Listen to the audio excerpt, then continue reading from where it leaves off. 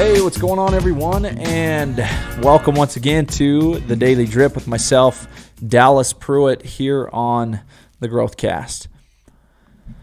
Today, I wanted to remind everybody that as you evolve, so should your process. Let me repeat that again. As you evolve, so too should your process. With this in mind, here's a better question for everybody to consider. Does this habit still serve me, or am I blindly following an old routine? Where you are now in your life and your business is not where you were when you first started. From where I sit now, 4 kids looks different than 1.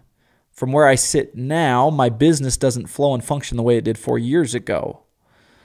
So with this all in mind, today is a reminder for everybody to not allow yourself to get stuck in old routines that might be outdated for what your current circumstances are, the current problems you face, your current needs. Your life changes as you grow. We know this, but do we stop to reflect on all the implications that has on everything across the wide spectrum that our life entails, right? The problems you face now are different than what they will be down the road, and they are different than what they were from 6 months ago. What got you here won't get you there. So again, today's subtle and powerful question, better question to ask yourself is, does this habit still serve me, or am I blindly following an old routine?